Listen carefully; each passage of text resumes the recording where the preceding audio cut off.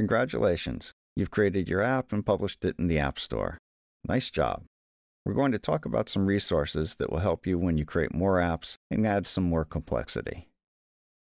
The first batch are for Xamarin Mono, the Xamarin site itself, documentation of the Android API, and just general docs for Xamarin. The second is the Android site, which is the Java site. Mono documentation and resources can be a little bit sparse, but because Java and C# are so closely related, you can often find an answer in Java, and it's pretty easy to translate it over to C#. So the Android developer site is invaluable. Some other non-official resources are Stack Overflow, of course. You can ask questions, and basically most of your questions have already probably been answered. If you do a Google search on a question, a lot of times Stack Overflow will be the first 5 choices. Code Project has some projects that people have submitted that go a few levels more in depth.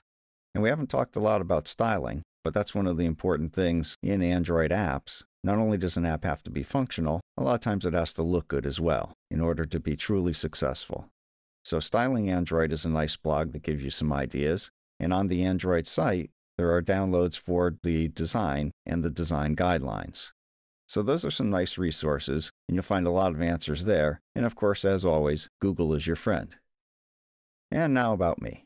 You can find me on Mooseworks Software. I specialize in mobile developer tools, and I sold controls back when Windows CE was the new thing, and Palm Pilots ruled the earth.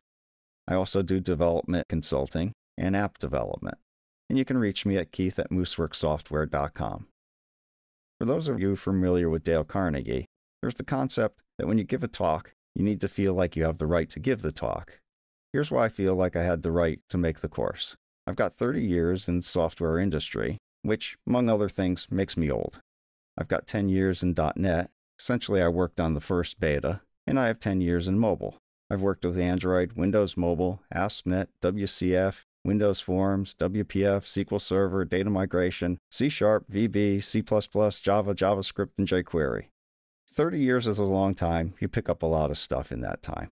If you have any questions, I'm happy to answer them. And if you need some help, feel free. Thanks. It's been great.